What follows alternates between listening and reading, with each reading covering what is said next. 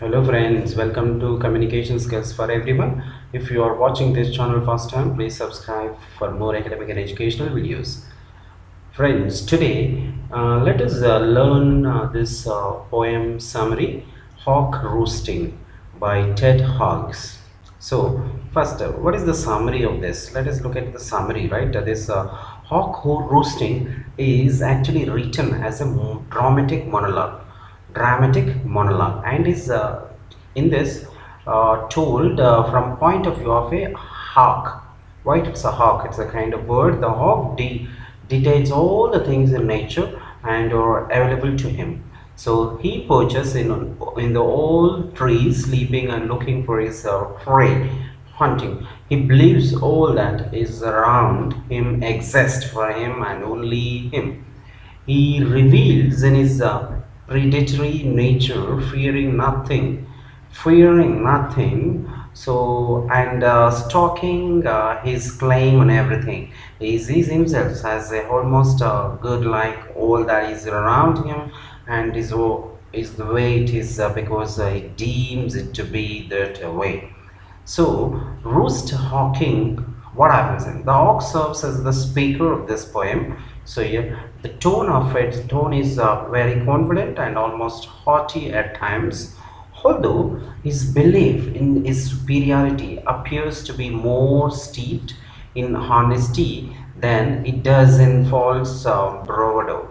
The hawk continuously uses the pronoun in the poem like I throughout the course of the work. So another challenge, otherwise interesting task or fact is to note about the poem is that Hawks has written it entirely in the present tense. Right, we can look at the present tense when we start reading it, which adds to the sense that the hawk has always been and will always be at the top of the food chain.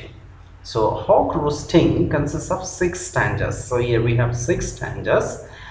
Each one has 4 lines, right? Each one has 4 lines. There is no set rhyme scheme to the poem, and Ted Hughes relies on free verse in order to convey his themes to his readers. The first stanza talks about the hawk seems to be deep in meditation, right? That because top of the wood my eyes closed, right? That's what he doesn't feel threatened by anything in the wild, in the forest, nothing, right? It's calm, and therefore he can easily close his eyes and not worry about his surroundings.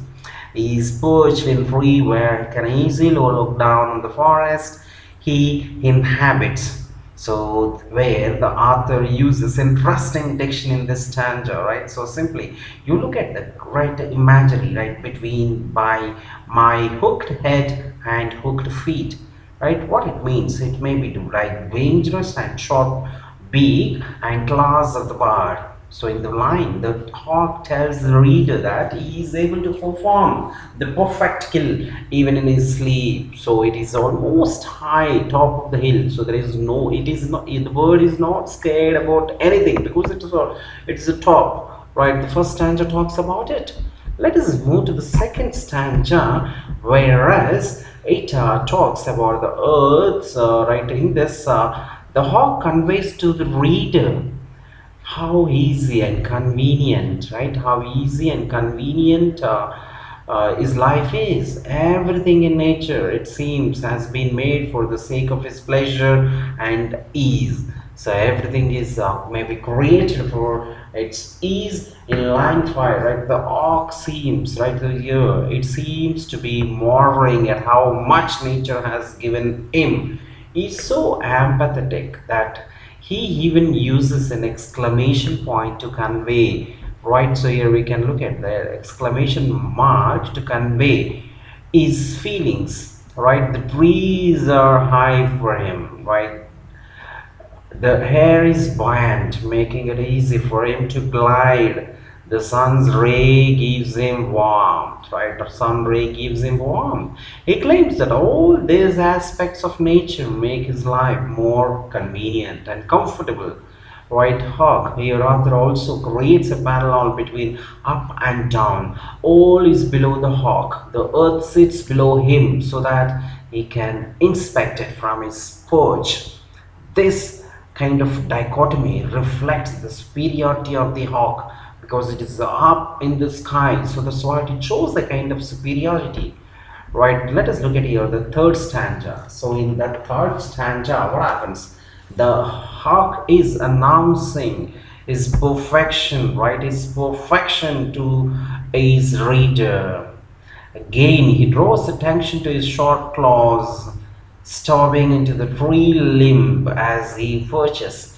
He also presents that it took creation, probably capitalized here, in order to represent God, everything. He possessed in order to produce just one of the hawk's feet and each and every feather on his body.